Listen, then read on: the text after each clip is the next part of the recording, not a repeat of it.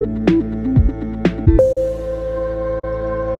today's video, I'm going to show you how to use your HP LaserJet M233dw printer with the Windows 10 laptop. Now first thing is to enter this printer into the setup mode. So that is the Wi-Fi setup. So go to the printer panel, press and hold the information button until all the lights are on. Release it. Now press and hold the wireless button and the cancel button once and release it.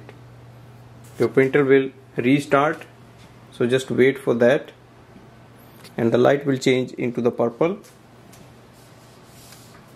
So light has changed into the purple color. Now go to your Windows laptop and open the HP Smart app. You can download this app from the App Store. So you need it if you are doing the Wi-Fi setup. In the app, click on the plus button and wait for your printer to appear on the screen.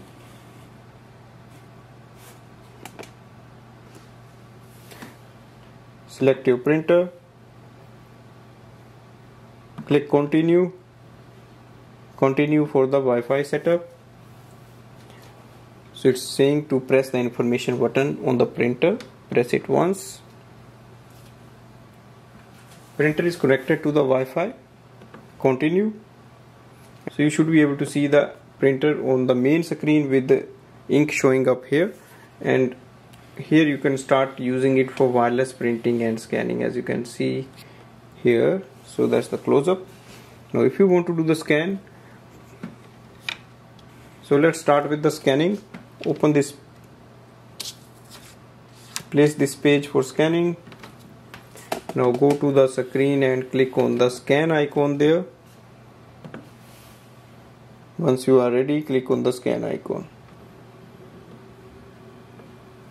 Scan has arrived. Now you can share it, you can save it.